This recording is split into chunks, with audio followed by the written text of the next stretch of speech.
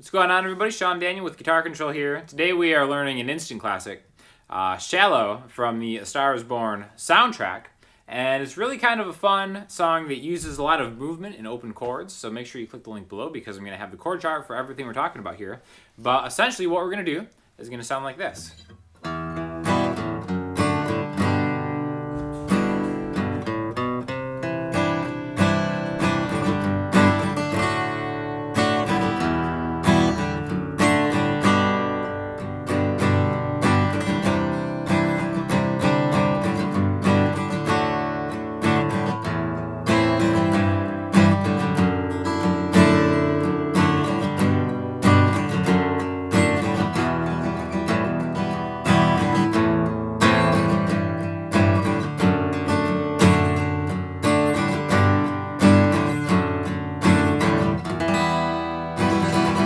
We're also going to talk about the bridge, but we're going to get there soon. It's really kind of three parts. We have the main verse part, we have the chorus, pre-chorus, kind of same difference, and then a bridge, right? So let's just get started with this part right here. Now it starts out simple enough, E minor, right? Open E, 2A, 2D with your ring finger, open G, B, and E. Now this is going to be probably the most important chord in this whole thing.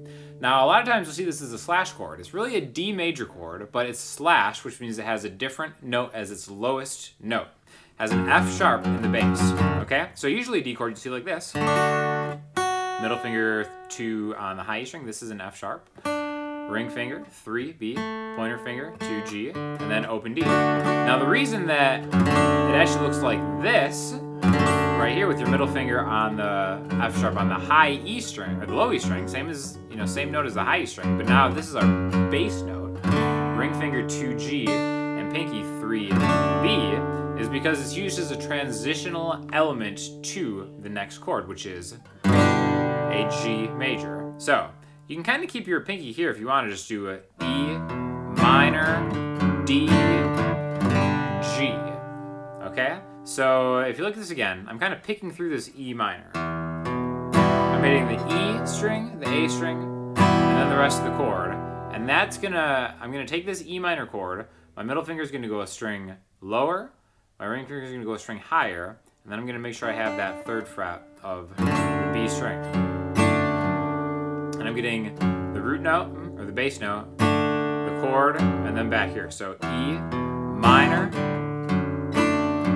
See, I'm getting that low, high, low sound. That leads me into the G major part, okay? E minor, D, G, which sounds a little bit different than E. Now again, you can play it both ways, but you're gonna get a more even sound if you do it that way. And the great thing is you can kind of take the same shape, go down a string, and I'm just picking through it. So this is a C add 9 chord, just C major chord really.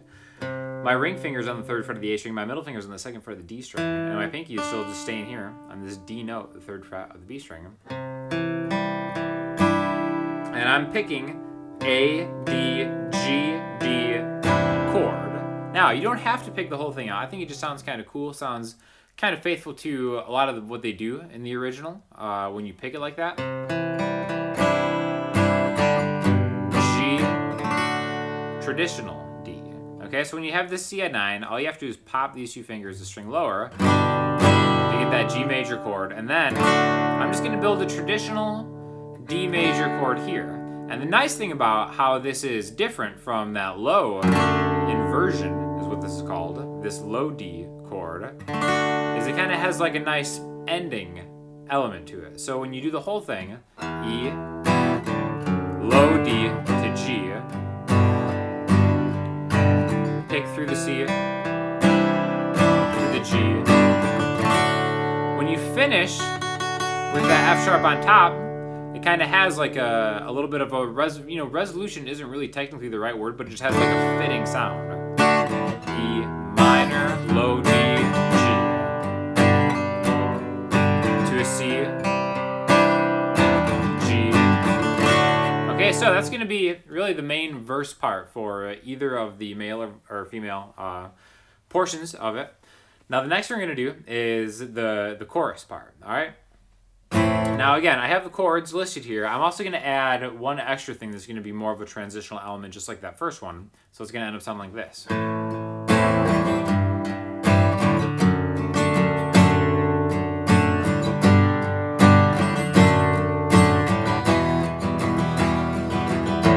And I like this better than a lot of the other lessons that I've seen on this, just because I feel like it kind of evens out, and it just has kind of more of a symmetrical feel. When we start with the A minor, all right, so middle finger 2D, ring finger 2G, pointer finger 1B. And I'm just really hitting it the exact same way I did the E minor at the very beginning, where I hit the root note, the D string, and then I'm gonna take my ring finger, it's gonna leave its post, grab the G in this to make really kind of like another inversion, just like we did with the D chord in the beginning part. So I'm going A minor, I'm thinking G, and then I'm grabbing the low D inversion here. And sometimes you'll see like A minor to D. I really think it sounds better getting the A minor with the G, kind of walking, creating a little bit more movement. And then the second half of this is a very symmetrical way to move these bass notes around. Just G major, that low D inversion, and then back to E minor. And then a lot of times you'll hear this kind of hammer on, which is an E minor, your middle finger, like that. So again, A minor, grab the G, inversion, D chord, to a G, back to that inversion D, E minor, A minor,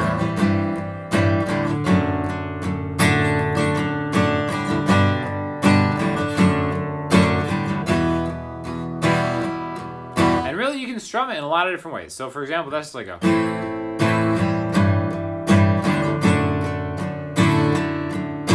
alright, those are all downstrokes. 1, 2, 3, 4, 1, 2, 3, 4, 1, 2, 3, 4, 1, 2, 3, 4. Same thing. 1, 2, 3, 4, 1, 2, 3, 4. 2 bars of that same strumming. You could add some upstrokes if you want.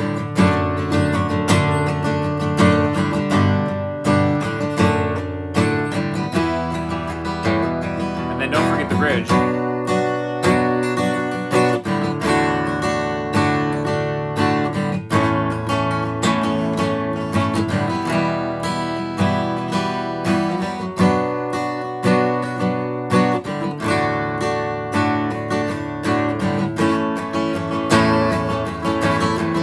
Back to the chorus.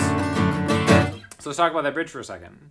Now, it kind of seems like a drastic change. It's really a good bridge. A lot of times, people will say it's a bridge, but it's really just like the previous chords just repeated and regurgitated. This one we're going to a B minor, 2A, 4D, 4G with my pinky, 3B with my middle finger, and then you can bar it if you want to get that high F sharp in there.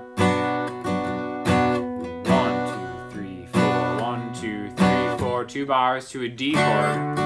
Again, symmetrical, 2 bars of D. A, E minor.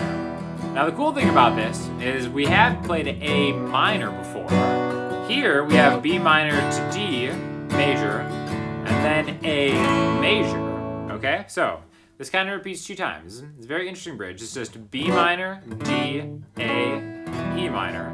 Again, make sure you click that link below to grab the chords for this. It's easier to follow along.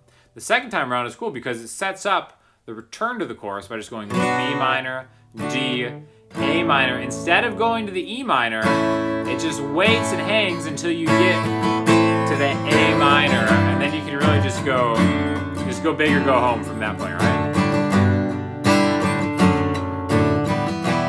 All right, cool. So we're gonna run through the entire thing again. And I'm gonna kind of shout out exactly what I'm doing and what's coming. So let's try it. All right, E, D inversion, G. Pick through the C chord. G, D. Let's repeat that.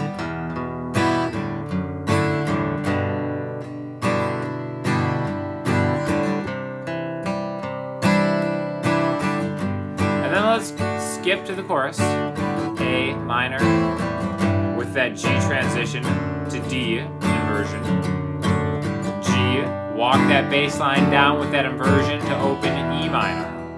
With the hammer, A minor, G, D inversion, which this also serves as the chorus, okay? So let's skip ahead to the bridge. B minor, D, A major, E minor,